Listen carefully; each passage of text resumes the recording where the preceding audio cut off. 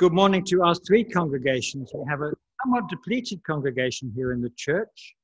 We have the Zoom congregation and we have the YouTube congregation, but we're all one in Christ. So welcome to you all, and may God bless you during our service. Just before we start, a word about communion. We will be having communion later on in the service. If you are at home, you know the drill. You get ready whatever you're going to drink and eat to celebrate the Lord's Supper. If you're here in the church with us, did you pick up one of these little communion things on the way in? You all got one. I'll explain how to use it when the time comes. Please don't try and open it in the meantime, because you'll probably cover yourself with grape juice in the process. So I'll explain when the time comes, as long as you've all got one. Before we start, we all, I think, all know Edna and Cyril. Edna is in hospital. She is very seriously ill. Jenny is very distraught. She had to drop her mother off and say, well, I've dropped my mother off and I don't know if I will see her again. So I'm going to pray for Edna and Jenny. Father, these are hard times, and Jenny would love to be with her mother. We commit them both to you, Lord, knowing that you are a compassionate God and that great the trial, great the grace. So we ask that you will be present. We ask that you would comfort, give peace to both Jenny and to Edna. You would guide the staff in the hospital, that they would give Edna the utmost care. In Jesus' name, amen.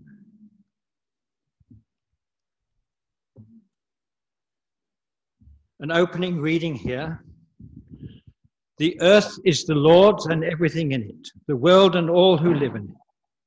For he founded it upon the seas and established it on the waters. Then he asked the question, who may ascend the mountain of the Lord? Who may stand in his holy place? And he answered, the one who has clean hands and a pure heart. We're stymied. We can't enter his presence because we don't have clean hands and a pure heart. But we do have a Savior who does. So let's pray a prayer of confession and faith at the same time. We pray this together. Father, the earth is indeed yours and everything in it too. You founded it and established it.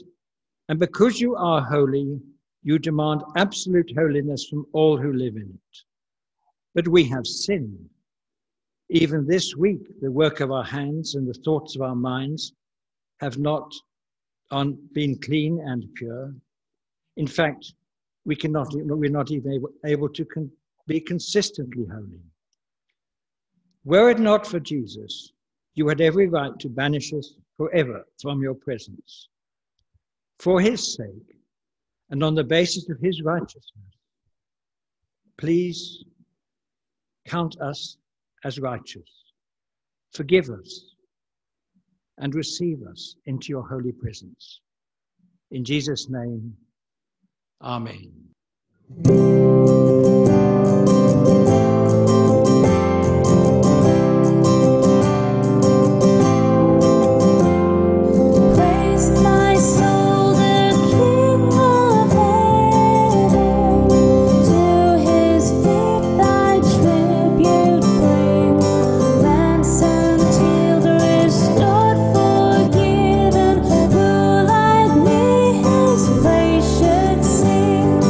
Praise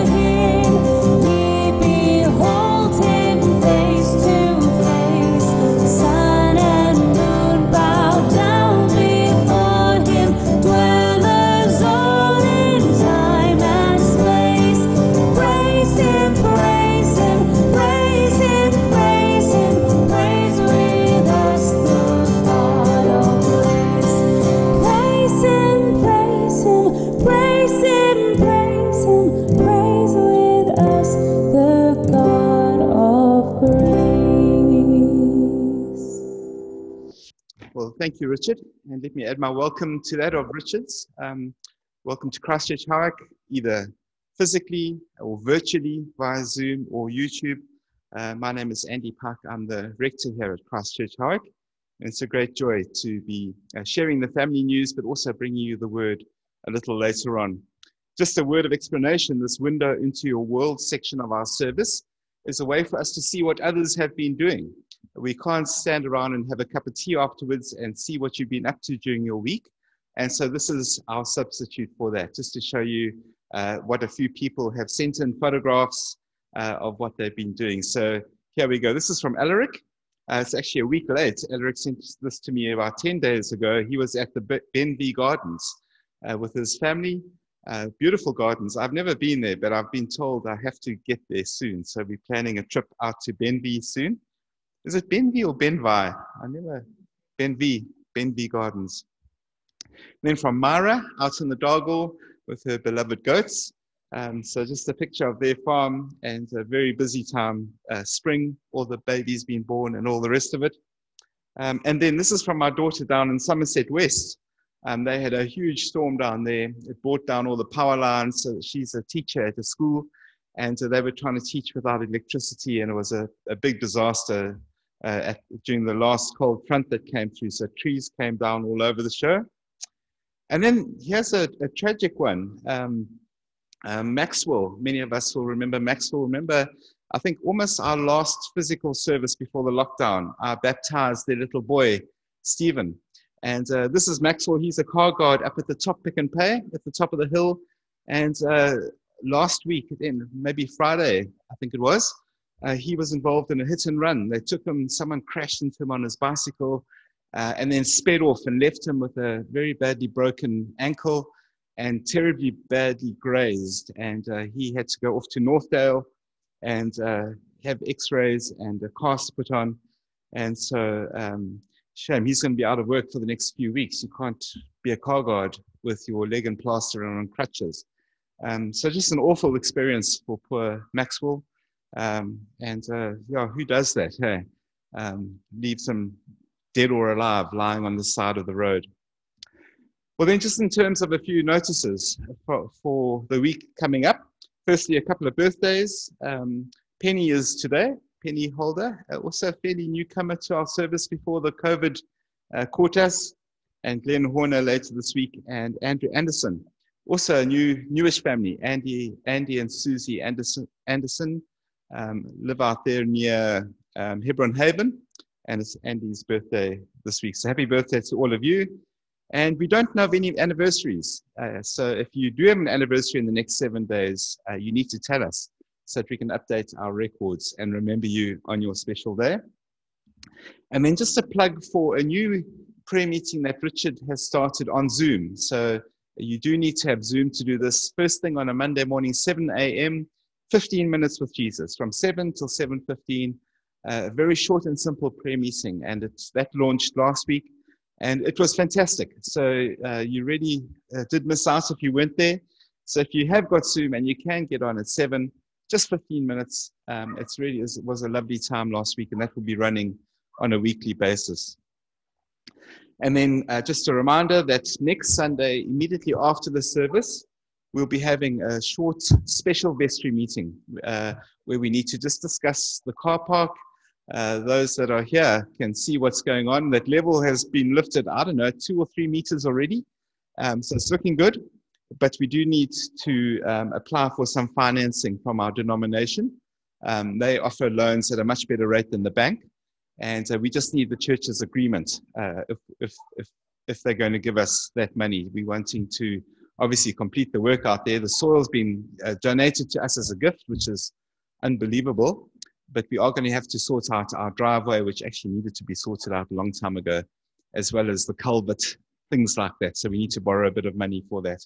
But straight after the service next week, if you can just make arrangements to stay here, if you are here, or if you're at home, we'll be carrying on with the vestry meeting after the service.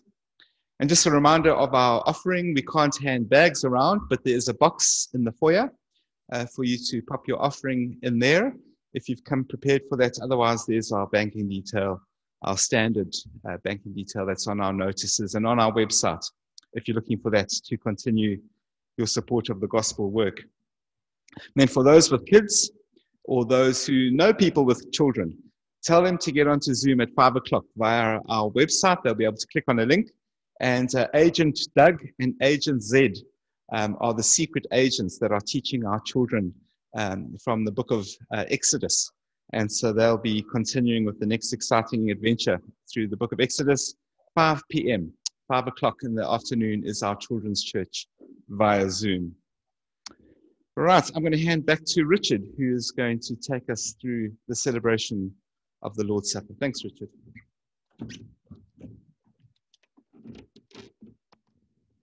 Thank you, Andy. This is actually a very special celebration of the Lord's Supper because it's the first time that you who are here with us have been able to take the Lord's Supper with us. We've been doing it on Zoom, each person in their own home, united in Christ, but together apart physically. But now you can join us, and this is wonderful. I'm going to explain how these work. If you look carefully, there's a see-through cellophane layer on top. If you peel that back, there's a little wafer inside. That's the bread. When the time comes, if you peel back the silver layer, you'll find there's juice inside. So it's a two-layer strip. Don't pull the silver strip off before you've had the bread. Does anybody need help?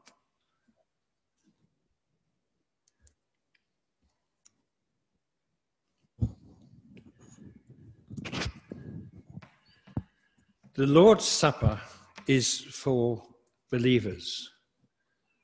And what unites us is our belief in the one God, maker of heaven and earth, and in Jesus Christ, his only Son, our Lord. And I don't know how you feel. I always feel triumphant when I say the creed, on three accounts. One, I'm affirming that there is a God. That's wonderful news. Secondly, God has enabled me to see that he is there, to know that he is there. And I'm privileged in that, and I rejoice in that. And thirdly, I delight in telling the world that I believe in one God, maker of heaven and earth. So let's say the creed. Don't be put off by your masks. Shout it out. Sorry. I believe in one God, maker of heaven and earth. I believe in the Father Almighty and in Jesus Christ, his only Son, our Lord, who was conceived by the Holy Spirit, born of the Virgin Mary, suffered under Pontius Pilate, was crucified, he died and was buried. On the third day he rose again from the dead. He ascended into heaven and is seated at the right hand of God the Father Almighty. From there he shall come to judge the living and the dead. I believe in the Holy Spirit, Christ's holy universal church, the fellowship of Christians, the forgiveness of sins, the resurrection of the body, and the life everlasting. Amen.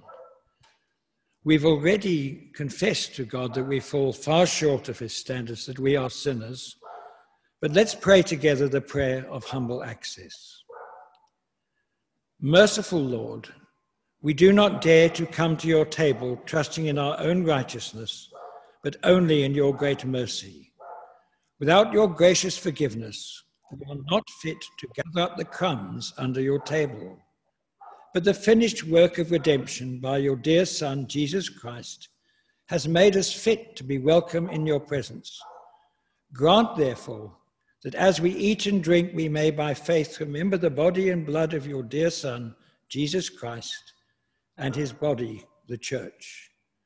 We ask that as we do this, we may be united to him and he to us. Amen.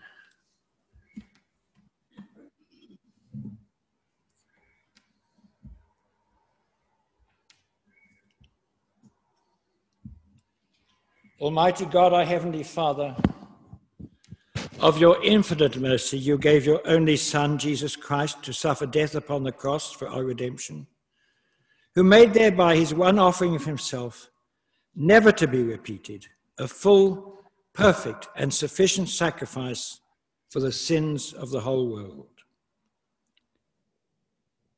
Hear us, merciful Father, and grant that we, receiving this bread and juice in accordance with your Son, our Saviour, Jesus Christ, holy institution to remember his death and suffering, grant that we may share in his most blessed body and blood, who on the night he was betrayed took bread, and when he had given thanks, he broke it and gave it to his disciples, saying, "Take, eat, this is my body which is given for you. Do this in remembrance of me." As one body in Christ, we peel back and we eat our bread in remembrance.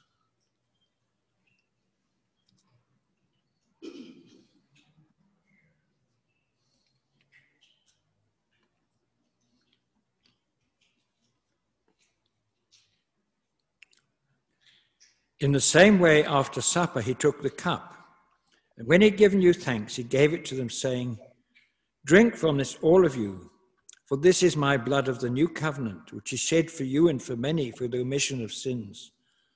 Do this as often as you drink it in remembrance of me." We take the cup and we drink.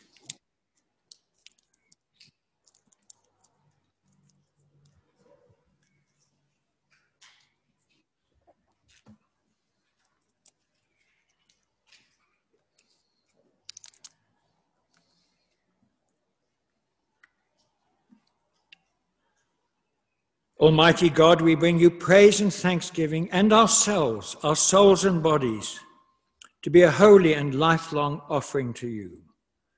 Lord, accept this duty and service we owe you, not because we deserve it, but because of Jesus Christ our Lord, in whose name alone we come to you. Amen. Please remember the Care Fund. The Care Fund, I think, is being used as never before at the moment because of the lockdown and the circumstances. There's a box, I imagine, on your way out where you can give to that, or you can give on the internet. Please advise us if you know of anybody who is in need. There's a button you can press. That's a picture of a button that you can press on the screen if you go to our website and send us a message. Otherwise, you can contact Andy or you can contact any one of us, really. But please, if you know somebody in need, let us know. We move on and we're going to pray, and Deirdre Fripp is going to pray for us. Let us pray. Almighty Sovereign Lord, we thank you for the amazing gift of prayer and for the privilege of approaching the throne of grace with confidence, so that we may receive mercy to help us in our time of need. But first we come to praise and worship you. O Lord, we lift up our hearts in worship and humble ourselves before you. We repent and pray for forgiveness in our personal lives, and thank you that in Jesus Christ we have forgiveness for his sacrifice on the cross. Your faithfulness and love continue throughout all generations. You are the same yesterday, today, and forever. We bring before you Christ Church Howick and give thanks for Andy, Richard, John, Myra, and all those who feed us with sound doctrine. Thank you for the technology which has kept us together. Lord, you know that we are in urgent need of a treasurer, and pray that in your time we will be able to fill this post. You've empowered us to be your witnesses and to take the gospel to the lost, not only in Howick but further afield, to our families, friends and neighbours who need to come to Jesus for salvation.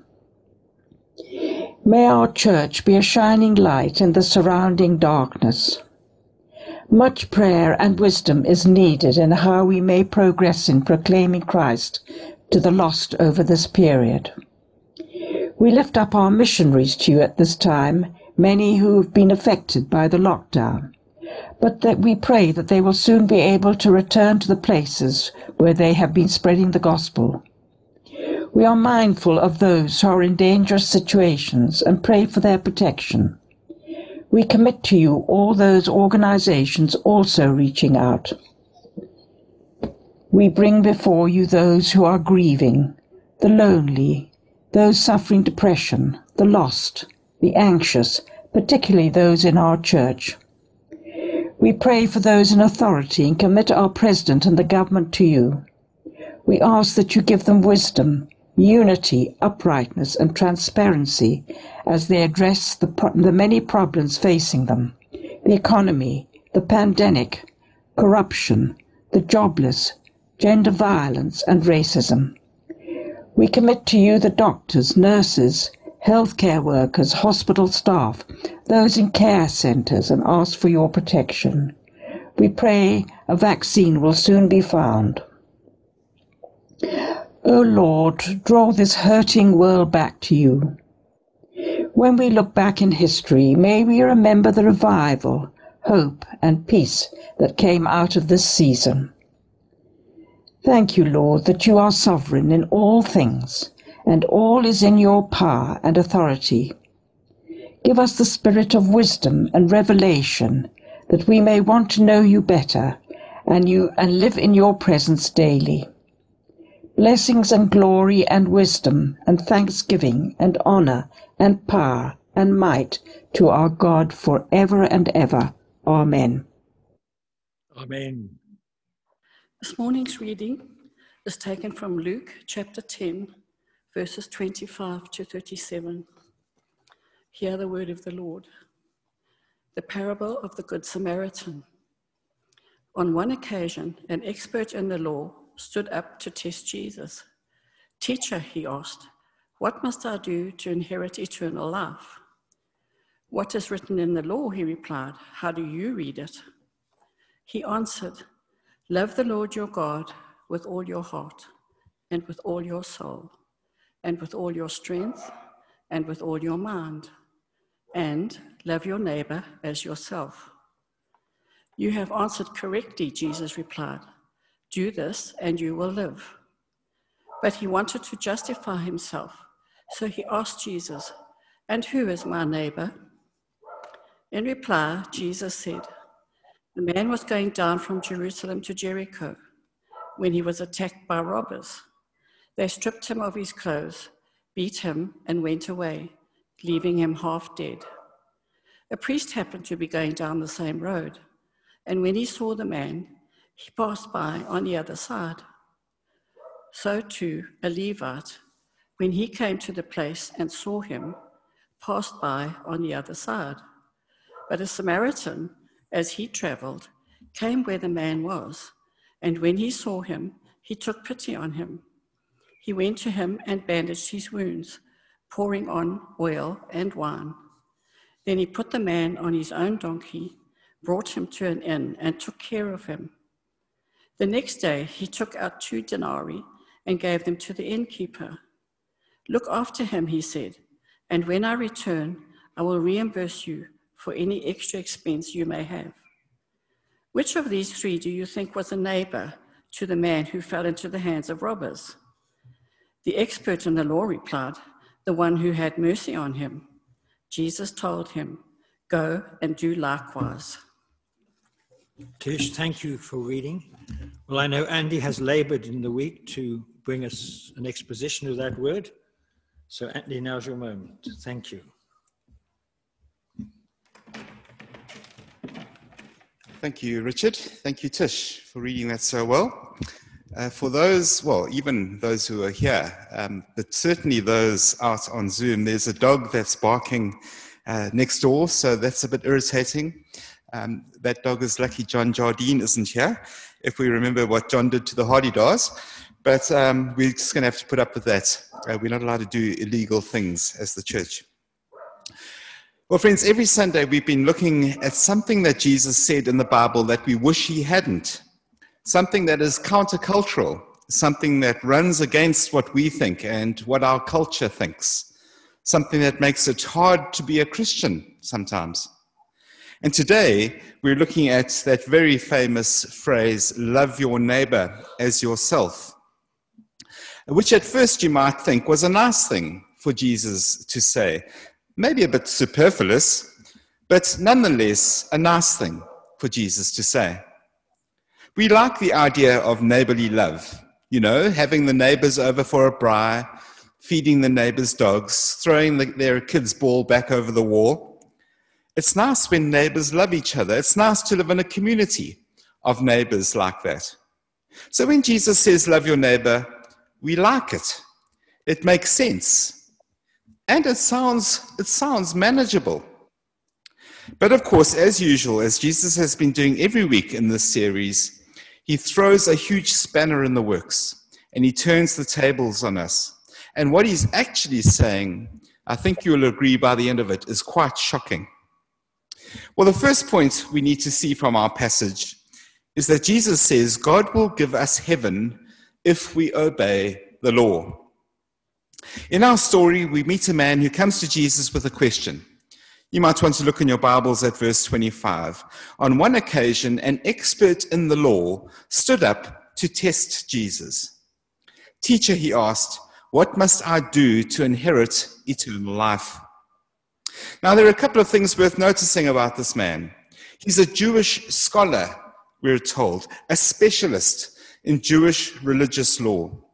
And he comes with a question to Jesus, but he's not really interested in finding out the answer, is he? So why did he come with a question? Well, we're told it was to test Jesus. He's trying, actually, to trap Jesus. You see, this man was an expert in the law. He knew exactly what he had to do to inherit eternal life. We see that later in verse 27. He had dedicated his life to studying God's laws. He would have learnt the first 5 books of the Bible off by heart: Genesis, Exodus, Leviticus, Numbers, Deuteronomy. And I'm not just talking about the names of those books. He would have known the books off by heart, every last word in those books. He was a theologian and a scholar and would have been a highly respected member of society. He had heard how popular Jesus had become with all the irreligious sorts, the prostitutes, the tax collectors, the sinners, and so on. And he reckons that this Jesus clearly has no respect for God because he's lowering the bar. He's friends with all sorts. So he comes to confront Jesus, to test Jesus, to try and catch Jesus out with a question that he thinks he knows the answer to. It's a bit like asking this little guy who ate his sister's Easter eggs. Teacher, what must I do to inherit eternal life? He knew the answer way before he asked the question. Now, before we look at Jesus' answer, we need to acknowledge that this is a question that we've all asked at one point. What must I do to be okay with God? What must I do to make sure that when I die, I go to heaven or paradise or whatever else it is? And so it's also a question we've all asked, but it's also a question that we've all answered. We've come up with an answer for ourselves. And actually, we all have the same answer to that question. What must we do to inherit eternal life? We must be good. We might express that differently. The religious types would say that we've got to go to church or mosque or the temple. The community-minded would say we've got to clean up our town and help the prostitutes and drug addicts. The tree huggers will say that we've got to save the seals and stop global warming. But we're all actually saying exactly the same thing. We've got to be good if we want to go to heaven. If I'm good, if other people don't have a problem with me, I shouldn't imagine God has got a problem with me either. And friends, it's an easy mistake to make because our whole society is based on the reward system. If you work hard, you get a bonus. If the kids are good, they get a treat. If you pass your exams, you'll get a guitar or maybe a car, depending on what your income is. It's an easy mistake to make when it comes to thinking about God as well. And Jesus says it's a bad mistake to make when it comes to thinking about going to heaven. Look at Jesus' answer. He says in verse 26, he asks the man a question back. What is written in the law? Jesus replied. How do you read it? Jesus knows this guy is testing him. And so he's basically saying, let's stop playing games here. You're an expert in the law. You know what the Bible says you need to do if you want to go to heaven. And Jesus answers this question with a question. What does the Bible say? This man had come to test Jesus, but suddenly he finds Jesus testing him. But this is an easy question that Jesus is asking. Every single week in the synagogue, the Jews would recite their confession of faith. They had taken Deuteronomy chapter 6, verse 5, and Leviticus chapter 19, verse 18, put them together, and that was their creed that they would say every single week.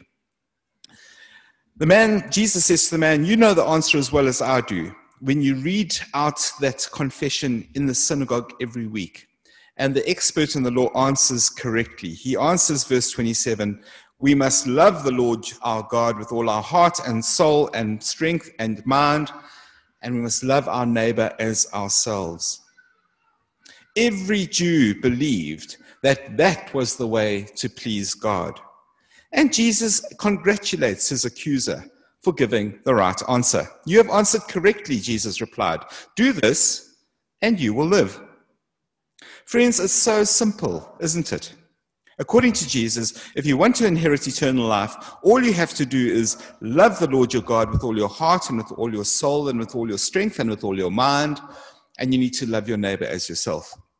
If you live like that, why in the world would God refuse you a place in his heaven? This must be the biggest exam leak ever. You just have to obey these two itty-bitty little commands, and you will have eternal life. Well, that takes the wind out of the man's sails a bit. And in fact, something starts to niggle in the back of this man's mind. If the way to get to heaven is by loving God and loving your neighbor, then what happens if you don't love God or you don't particularly love your neighbor? He's not too worried about the first, of course. He had devoted his whole life to studying God's laws. No one knew more about God than this expert in the law. He knew God's laws inside out. So from the outside, it really looks like Jesus couldn't fault him as far as loving God was concerned. But you see, loving his neighbor, well, that's a little bit more tricky. And that brings us to our second point this morning. If we don't obey the law, so we don't deserve heaven. If you love God and love your neighbor, you will live, says Jesus. But something is worrying this man, so he continues the conversation. He says to Jesus, who is my neighbor? Just notice why he asked this question. Luke tells us he wants to justify himself. Wanting to justify himself, he asked Jesus, who is my neighbor? He wants to be sure that he's in the clear, so he asks for clarification. Who is my neighbor? What do you think he expected Jesus to say? I reckon he thought the same as what you and I would think. If you love your family, if you love your friends, well, then God will reward you with a place in heaven. That's what he expected Jesus to say. But just notice what this religious man is doing here. He's lowering the bar. He's asking Jesus to narrow down the field a bit. Jesus, you can't mean I must love everyone. Can you be a little bit more specific? Who specifically, who exactly is this neighbor that I should be loving? What he's really asking is, who isn't my neighbor that I don't need to worry about? Who don't I need to love? Give me a checklist of my neighbors so that I can tick them off and then I don't have to worry about all the rest. You see, he's trying to make God's law more attainable. He came to test Jesus because he thought Jesus had been lowering the bar, associating with all sorts. But now he's the one that's lowering the bar. Well, Jesus won't have anything of this bar lowering, and so he tells this parable that absolutely shatters any hope this man might have had of getting into heaven. because Jesus raises that bar way up again. The man asks, "Who is my neighbor?" And in reply, Jesus says, "A man was going down from Jerusalem to Jericho when he was attacked by robbers. They stripped him of his clothes, beat him, and went away, leaving him half dead." The victim in the story was almost certainly a Jew, since he was traveling between the Jewish cities of Jerusalem and Jericho. Everyone knew that road. It was actually called the Red Road, the road of death, because of the number of ambushes and murders that happened along the way. If that had been in South Africa, the road would have had signs saying "hijacking hotspot" every kilometer. It really would have. It was renowned for how dangerous that journey was. Predictably, this lone traveler is ambushed, stripped of his clothes, and left bleeding and unconscious on the side of the road. Well, 3 people come past. And by the way, it's no accident that Jesus chooses 3 characters to make this point. Jesus is a master storyteller, and 3 characters in a story is a well-known pattern. It's like the 3 little pigs. We still use that technique today in storytelling. The first 2 little pigs get deeper and deeper into trouble, but you know all along that the 3rd little pig is going to be the hero. He is going to save the day. Well, the first person is a priest. Verse 31, a priest happened to be going down that same road, and when he saw the man, he passed by on the other side. This was someone in full-time ministry, a professional worker at the temple, a man of the cloth, part of the clergy, and he passes by. What would he have been thinking? I think something like this. If I stop and help this guy, I'll probably get robbed myself, and that's not helping anyone. Anyway, this guy looks practically dead, and I can't touch a corpse, or I will make myself ceremonially unclean. And I'm sure someone else will come along and help him. And so he makes up his mind about what to do, and he does absolutely nothing. He knows he should love his neighbor, but there's no way of knowing if this victim is a neighbor or not, and so he goes on his way. Now, at that point, our friend, the expert in the law, would have been thinking, typical. Isn't that typical? Isn't that exactly what you would expect from a priest, from the clergy? Well, the next man to come along is a Levite. Levites were like lay people, a bit like Robin Townsend or Shane, or people that help out in the church, deacons maybe in the Baptist church. Well, maybe he will help the man lying on the side of the road. Verse 32, a Levite, when he came to the place and saw the man, passed by on the other side. His reaction is exactly the same. How was he meant to know if this guy was a neighbor or not? And at this point, the expert in the law would have been thinking, typical. All the clergy are the same, too heavenly minded to be of any earthly good. We've had a full-time religious worker. Now we've had a part-time religious worker. Who would you have expected to turn out to be the hero of the story? Who would you expect the 3rd person to be?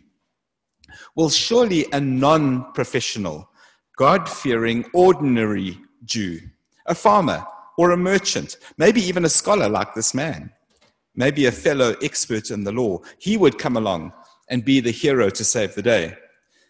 But he's in for a huge shock. Verse 33, but a Samaritan, as he traveled, came to where the man was, and when he saw him, he had pity on him.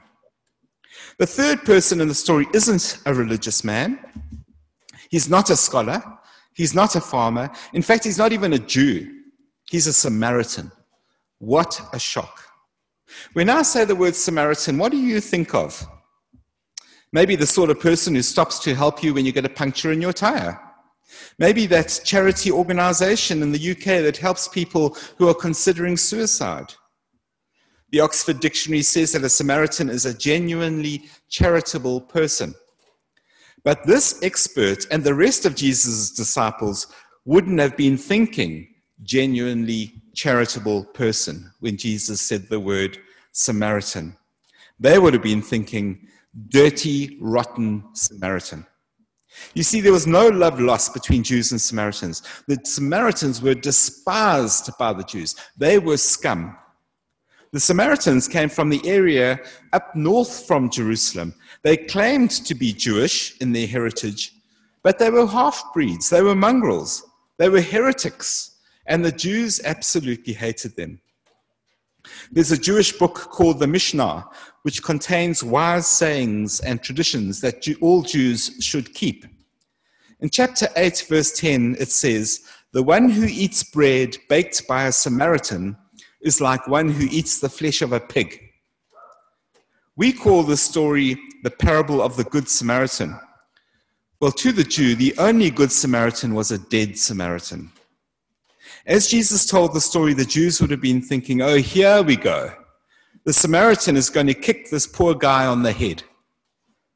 How wrong they were, because the Samaritan begins to show all kinds of mercy. Verse 34, he went to the man, bandaged his wounds, pouring on oil and wine. The Samaritan spares no expense. He gives the victim immediate care. He cleans the wounds with the oil, he disinfects them with the wine, and he bandages the man up. But he didn't leave it there. There's follow-up care as well. He put the man on his donkey and brought him to an inn and took care of him. A Samaritan arriving at an inn with an unconscious Jew would be like a Sioux Indian arriving at a fort with a half-dead cowboy. And the Samaritan doesn't just drop the man off at the inn. Did you notice that? The care continues all through that night. So there's immediate relief, then there's follow-up care, but there's also long-term provision. Look at verse 35. The next day, he took out 2 denarii and gave them to the innkeeper. Look after him, he said, and when I return, I will reimburse you for any extra expense you may have. So he's not content to leave the job half finished. He wants to make sure that this guy comes back to full health. One night at an inn would have cost the 1/12 of a denarius. The Samaritan pays for the man to stay there for about 3.5 weeks. And notice that he doesn't cap that either. He says if there's any extra expense, I'll cover that too when I come back. There's immediate relief, there's follow-up care, and then there's long-term provision.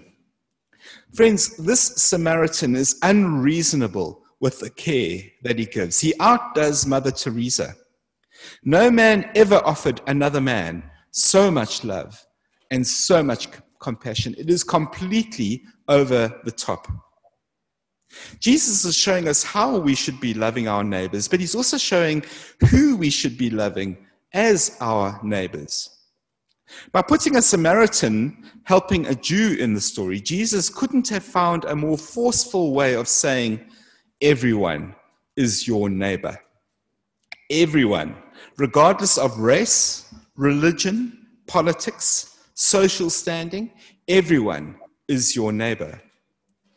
Not everyone, of course, is your brother or sister in Christ, but everyone made in the image of God is your neighbor. Do you remember at the start of the parable, the expert in the law asked, who is my neighbor? Who must I love? He was trying to narrow the field down a little bit. And Jesus is saying, your neighbor is everyone you meet. Muslim, atheist, refugee, Indian, Zulu, white, prostitute, homeless, disabled, elderly, student, working class, upper class, middle class. There are your neighbors. You ask the question, there are your neighbors. If you love them all, you will go to heaven, says Jesus. And Jesus throws that question back at the experts of the law. Which of these 3 do you think was a neighbor to the man who fell in the hands of robbers? The expert in the law replied, the one who had mercy on him. Jesus told him, go and do likewise. Even though he can't bring himself to even say the word Samaritan, the law expert has to admit that the Samaritan in the story has done the impossible. He has kept God's law perfectly. Jesus says that this Samaritan is the sort of person we must be if we want any chance of going to heaven, of inheriting eternal life. In one Peanuts cartoon. You know the cartoon Peanuts? Lucy is holding the rugby ball while Charlie Brown runs up to take the kick. At the last second, she pulls the ball away, and Charlie Brown lands flat on his back. And Charlie Brown says, "Of course I love the human race. I just can't stand Lucy." Well, unfortunately, Charlie Brown, Lucy is the person against whom your love will be measured, not the human race. Who is God going to use to measure your love for your neighbor? Who, in other words, is your Lucy? The one that you should love, but don't. Helen Ziller, Julius Malema, Eugene Blanche, Donald Trump, Hillary Clinton, maybe the guy who revs his engine next door on a Sunday morning, or maybe the sort of person who knocks people off their bicycles and races off without seeing if they're dead or alive. Who is the person or group of people who shows up the deficiency of your love and who proves that you don't deserve to go to heaven? God says he will give you heaven if you obey the law. We don't obey the law, do we? So we don't deserve heaven. But thank God, Jesus is the great Samaritan who gives us what we don't deserve. If you had to put yourself into the story, who would you be? Who would you identify best with in the story? I guess we'd all like to see ourselves as being the Good Samaritan. But in reality, if we're honest, we're probably closer to being the priest or the Levite, because we don't love our neighbors with all our hearts, do we? The parable exposes us. It convicts us. It shows us what our hearts are actually really like. A better question, though, is where does God put you in the story? From God's perspective, we are actually the guy lying helpless and half dead on the side of the road. Ephesians says that. Ephesians says that we are dead in our transgressions and sins. And Romans says the same thing. In chapter 7, Paul says, "I delight in the law of God, but I see another law waging war against the law of my mind and making me captive to the law of sin that controls me. O wretched man that I am, who will deliver me from this body of death?" You see, because we don't love God with all our heart and soul and mind and strength, and because I can't love my neighbor as myself, there is no way I can do enough to inherit eternal life. I'm dead in the water, or maybe I should say I'm dead on the side of the road. We don't come close to being the Good Samaritan, do we? But luckily for us, there is someone who does. You see, Jesus is our great Samaritan. God knew that we can't love like the Samaritan, and so, moved by pity, he came, like the Samaritan, in the person of Jesus, to travel that dangerous road to find us and love us and rescue us. Jesus came looking for us and was willing to touch the spiritually unclean, to bind up our wounds, to bring us back to health. Jesus isn't just the Good Samaritan, he is the Great Samaritan. Because in order to help us, he swapped places with us on the side of the road. He willingly became a victim of wicked and violent men in your place. Although he never sinned, he was rejected and condemned and sentenced to death. The Jews said, the only good Samaritan is a dead Samaritan. And the religious leaders of Israel said, the only good Jesus is a dead Jesus, and so they killed him. He died not to pay for his sins, but to pay for your sins. He paid the cost to make us better, to heal us, to make us whole, to bring us back to God, restore us to God. So what is left for us to do? Well, all we can do is what the victim in Jesus' story did. All we can do is receive Jesus' kindness. Like the victim, we too have done nothing deserving of kindness, yet this is exactly what we've been shown by God. He is the one who, in the expert's own words, had mercy. So friends, have you accepted the mercy that God has offered you yet? I need to wrap up. Friends, do you remember the question that the expert in the law asked at the beginning? What must I do to inherit eternal life? It's an illogical question. It's a nonsensical question. There is nothing we can do to inherit heaven. There is nothing you can do to inherit anything, actually. You don't earn an inheritance. Inheritances aren't rewards and they're not wages.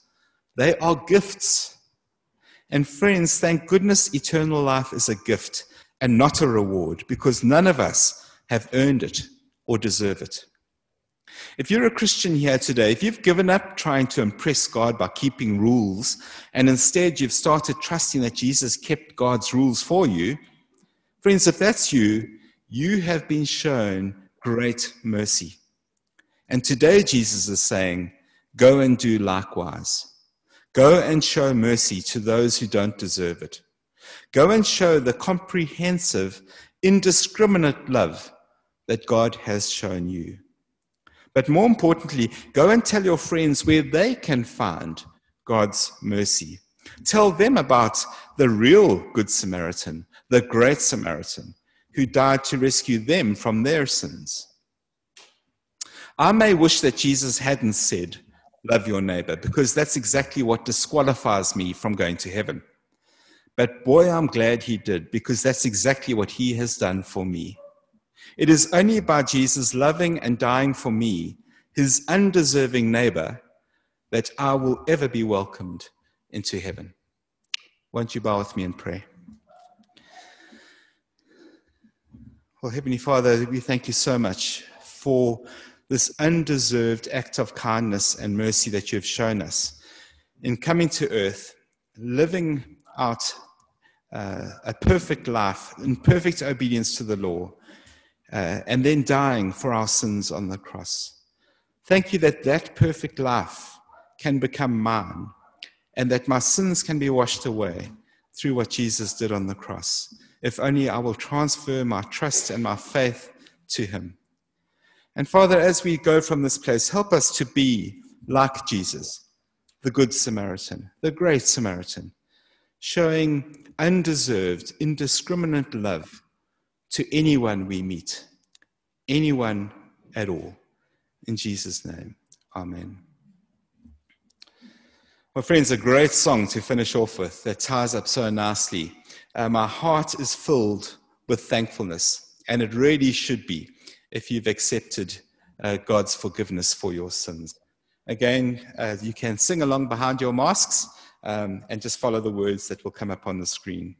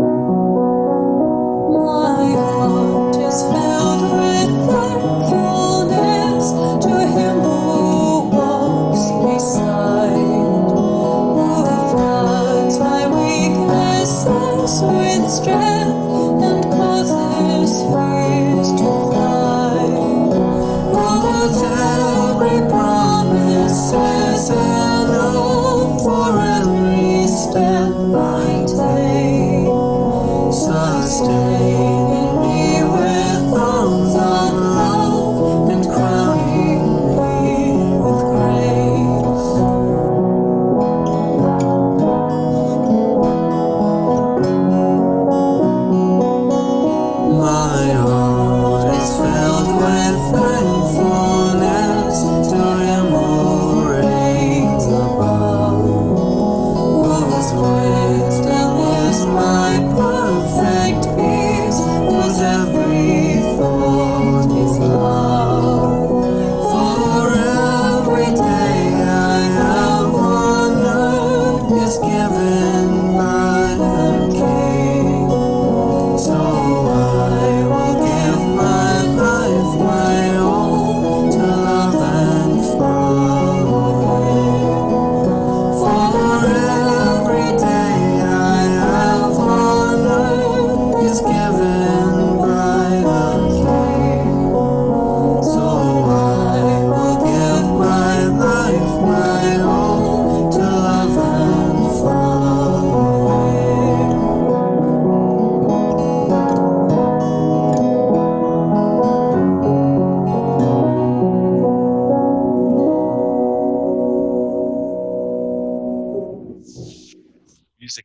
from our sister church at Stellenbosch, Christchurch Stellenbosch. So we thank them for letting us use their music. Well, friends, why don't we close our time by saying these words together? 2 Thessalonians chapter 2 from verse 16. May our Lord Jesus Christ himself and God our Father, who loved us and by his grace gave us eternal encouragement and good hope, encourage your hearts and strengthen you in every good deed and word. Well, thank you so much for joining us, especially those who took the trouble to come out this morning and be here physically. It's a great treat to see live people, real people. And I can't say stay and have a cup of tea, I'm afraid, but it was great being with you.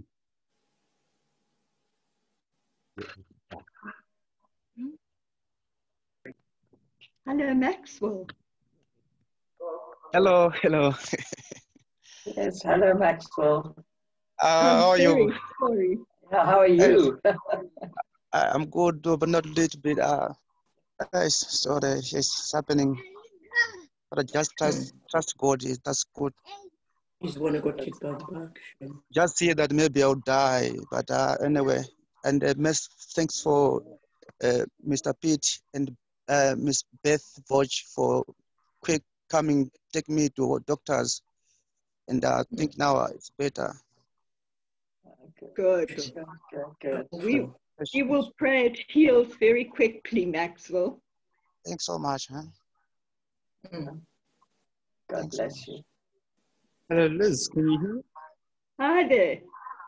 Okay, the church can see you nice and clearly on our big screen here. Hello, everybody. I think of you all there, and it was wonderful to hear Richard's voice echoing in a building. We knew that he was speaking from a church building, and I do thank everybody for your contributions today, especially the wonderful exposition of the Good Samaritan. Thank you so much. Hello, Deirdre. Hello. Well, and lovely service. Really marvelous service. And thank you very much, and bless you all. Hi, everyone. Lovely prayer. Thank you, Deirdre. Thank you, Andy. Thank you. Hello.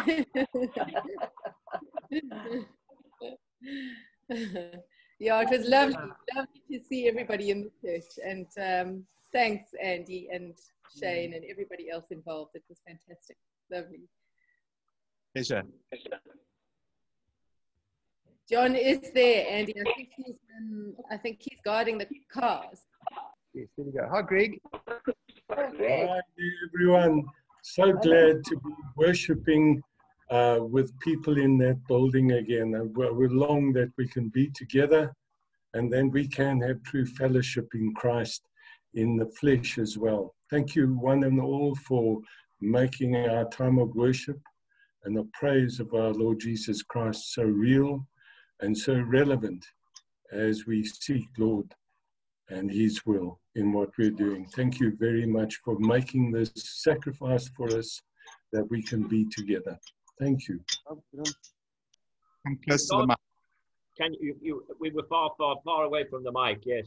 So anyway, we're here at home with Eileen. And thanks very much to you all for a wonderful service. Thanks for the lovely word, challenging word, Andy, and lovely prayers, Deirdre. Yeah. Thank you, David. Hi, everyone. It's lovely to be back at church, and you'll notice there's quite a few extra seats. So I'd like to encourage people to put their names down. You do have to put your name down to come, but there's lots of space, and it's lovely to be back here, even though we're sitting apart and we can't have tea. It's so nice to see people and at least greet at the door and stuff. So thanks everyone for a great service, and yeah, hope we can get back to normal soon. But in the meantime, come if you can. Thank you so much, Fiona. All right, thank you, Fiona. Good morning, everyone. We've got some slightly different scenery this morning. Mum's house sitting, and so we've come to do church at the house sitting house. And we had a golden oriole come into the tree nearby. We're sitting out on an enclosed veranda. So we've got to see the oriole this morning. Thanks so much, guys. It was really lovely joining you and watching the service from this end. Peter is David Wharton's brother. Hello. Hi there. Good to see you, Peter. Hello, Shane. Are you making good? Well? Yeah, I'm making good progress, thank you. Good. I got the all clear last week. Okay. So I can go back to Jakarta, which is more dangerous than Singapore, but. Well, thanks for coming in on the webcam and. Yes, and tell that dog it's the most well-travelled bark of any dog in South Africa. Okay. I'm having such trouble with my phone this morning. Oh. We were on YouTube and now I've got back onto Zoom. And it was a lovely service. Thank you. Well, thanks for tuning in. Nice to see you both. Thank you. Lovely to see you all. We look forward to coming back. We can't make it next week, but 2 Sundays from today, we'll be back in the church. We'll book in advance. Yeah. Okay. Lovely. Well, thanks, Val and Bill, for that. Okay, guys. Cheerio. Cheers. Bobby and Nana. Just give us a wave. There you go. Thank you. Thank you for the service. Very good, very clear, and it went very well, 100%. 100%. And it really did. Everything went well, yeah. Thank you. Hello, Val and Bill. Hi, Liz. Hello, Steve. Hi, How are you? Very well, and you? Good to see you at last. Thank you. Rather cold today. Yeah, it's only 10 degrees, so it'll be an inside day. When is it going to be 30 again? Tomorrow. Thursday. Val's got an inside day. I've got an outside day. I've got a painting job, so she's sending me to do it. Have a great week. And to you. Have a good week. Thank you. Look forward to seeing you soon. Cheers. Bill, when are you going to do the park run again? As soon as they open. I actually, a lot of people are doing unofficial runs on that track. And yeah, so I'm going to do it. I've tried to do it from home, to do a 5-kilometer run around hike, but it's not the same. No, it's a bit more boring. Intensity or competitiveness. Yeah, I will be back as soon as we can. Good, same here. Nice Bye. to see you. Yes. Bye-bye. Bye, folks. Stay on for 2 minutes. I'm going to just go outside and just do a quick video feed showing you the parking area. That's a lot of ground there.